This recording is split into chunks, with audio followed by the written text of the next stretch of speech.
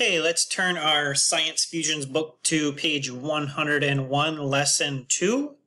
Our essential question for this one is, what are some animal life cycles? Engage your brain. Find the answer to the following question in this lesson and record it here. So we're looking over at this picture over here for this question. Why does this young koala look similar to its mother? Go ahead and pause the video and write down why you think that is down below. The answer for that one is the mother passes along genes or features to her offspring when she reproduces. So this koala here, if it has certain facial features about it, most likely the kid as well will have the same facial features as the parents. Active reading. Lesson vocabulary. List the terms as you read about each one. Make notes in the interactive glossary. So when we come back, we're going to write our 4 glossary terms here. They're going to be our yellow highlighted words in the text. Sequence. Many ideas in this lesson are connected by a sequence or order that describes the steps in a process. Active readers stay focused on sequence when they mark the transition from one step in a process to another. Go ahead and turn the page to page 102 and 103.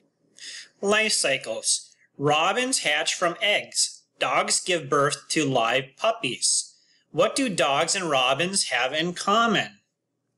Active reading. As you read these 2 pages, circle words that show differences between animal life cycles. Most animals have male and female parents, but not all animals reproduce or have young in the same way. Birds and some fish, reptiles, and amphibians lay eggs. Other animals, such as mammals, give birth to live young. These early stages are part of each animal's life cycle. So you should have circled 2 words in there for a difference between the life cycles. What was the difference between the birds, the fish, the reptiles, amphibians, and the mammals? Birds, fish, reptiles, amphibians lay eggs, so you should have circled lay eggs. And then for the mammals, they give birth to live young, so we should have circled give birth to live young. Let's go ahead and look at the caption down below for the horses. Horses are mammals and give birth to live young. Mothers stay with their fowls and feed them milk for 4 to 6 months. This fowl looks like its mother, only smaller. Here's a newborn lynx up here. A mother lynx gives birth to live cubs. There can be 1 to 4 cubs in a litter. Lynx cub. A young lynx grows up in the protection of its mother. A young lynx looks much like its parent, only smaller. Adult lynx. A young lynx grows into an adult and finds a mate. The 2 adult lynx reproduce, and then newborn lynx come about. The cycle begins again with a new litter of lynx cubs. Our life cycle for the ostrich, an ostrich egg.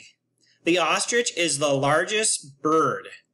It's not surprising that ostriches lay very large eggs. Ostrich egg. Oh man, am I struggling on that one. Ostrich chick. An ostrich chick depends on its mother to bring it food. Adult ostrich. All grown up, an adult female can find a mate and reproduce. What do you think's next in the life cycle? Draw the next stage in the ostrich life cycle.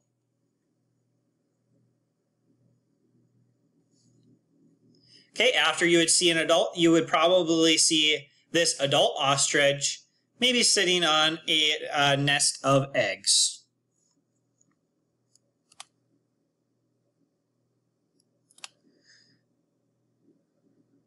Notice there were no vocabulary words on this page. Frog life cycle. Go ahead and turn to page 104 and 105. A frog is sitting beside a pond, croaking loudly. How did it get there? How has it changed? active reading. As you read these 2 pages, circle words that name stages in the frog's life cycle. So we're going to look for the stages throughout the frog's life cycle for this one.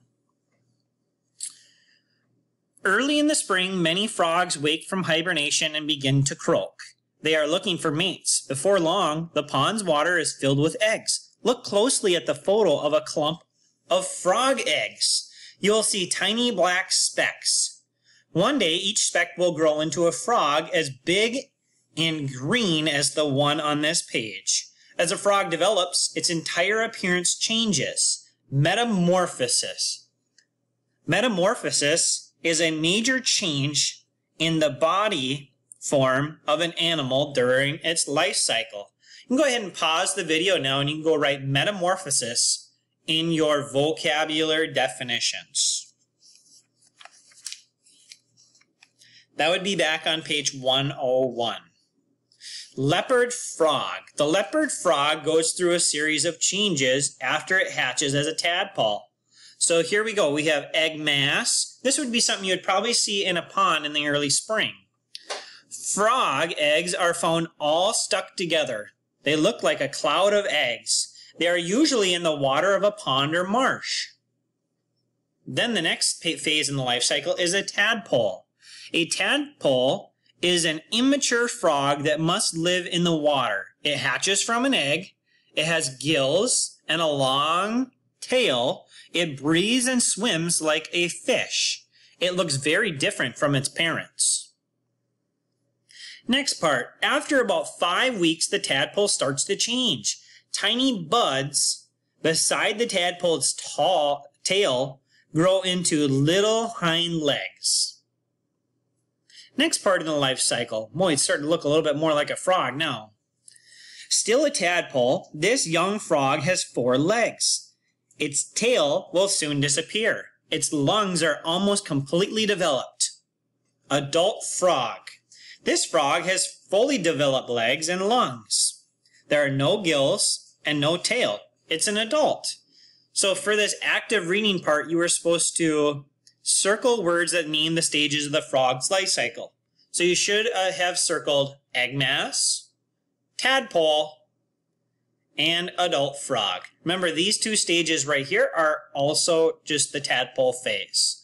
Life cycles. How is the life cycle of frog different from the life cycle of an ostrich?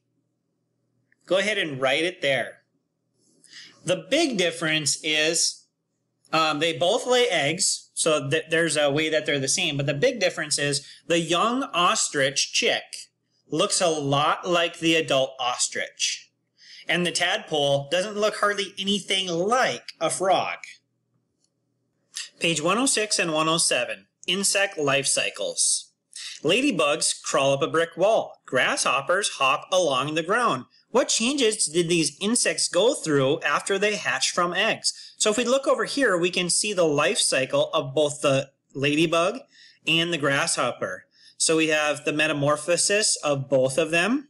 And it looks like starting out as ladybug eggs, then to ladybug larva, ladybug pupa, and then adult ladybug. And then for the grasshopper, ladybug eggs, grasshopper nymph still, and then adult grasshopper. Let's go ahead and look at ladybug eggs. An adult ladybug lays her eggs on a leaf. The egg is the first stage in complete metamorphosis. Ladybug larva. In the second stage, a ladybug larva hatches from each egg. The larva looks different from an adult. Ladybug pupa. The larva becomes a pupa. During this third stage, the insect does not move as it slowly changes into an adult.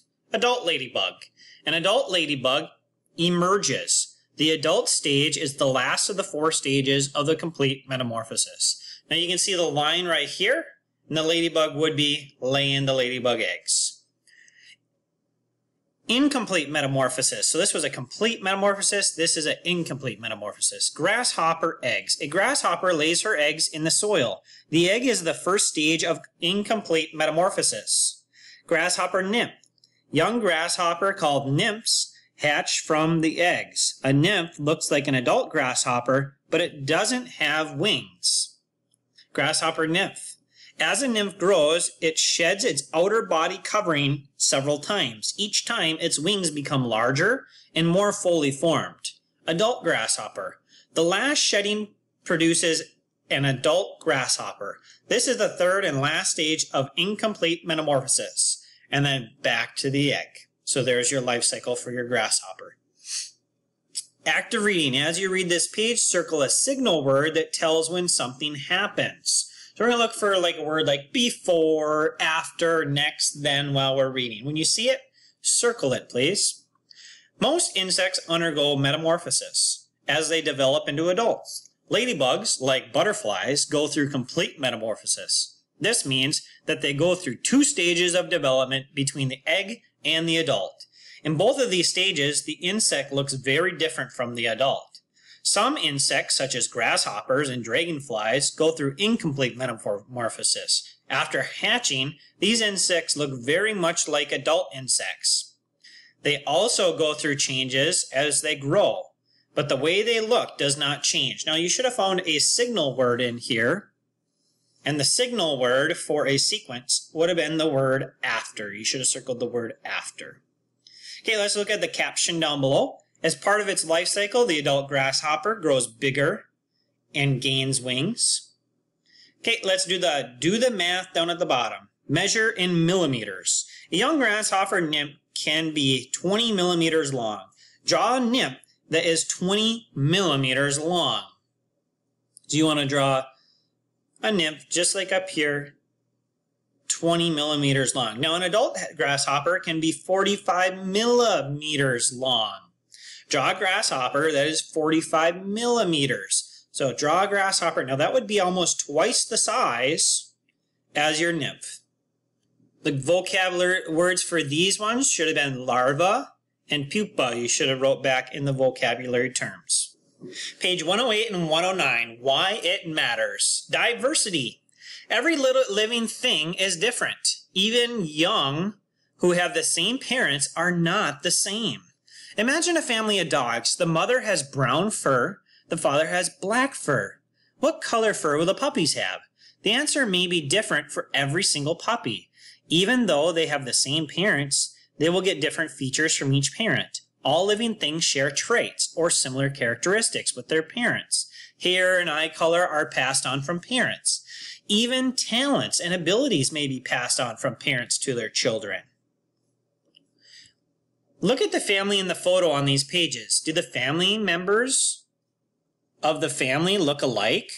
People with the same parents often look alike, but they don't look exactly alike. Diversity, different characteristics, is what makes everyone different from one another. So yeah, they kind of look the same, but they also have different features. Like I can see this boy right here looks quite a bit like Dad. And then these two down here, this boy looks like he has kind of a mix between Mom and Dad. And this boy right here kind of looks more like Mom than he does Dad. I wonder who the grandparent is related to. Whether he's related to her, or that would be maybe his son. A family of dogs. These puppies have the same parents, but they all look different. That's because they have received different features from their parents. Compare puppies. Circle 2 puppies, so circle 2 puppies down here. Compare their similarities and their differences. Go ahead and pause the video and do that. Circle 2 puppies, compare how they're similar and different. Okay, I'm going to look at these 2 puppies kind of towards the back with the light brownish fur. Now, the first puppy has brown ears and a pink nose. The second puppy also has brown ears, but if you notice, he's got a black nose. When you finish with these pages, you can do the sum it up, brain check, and apply concepts.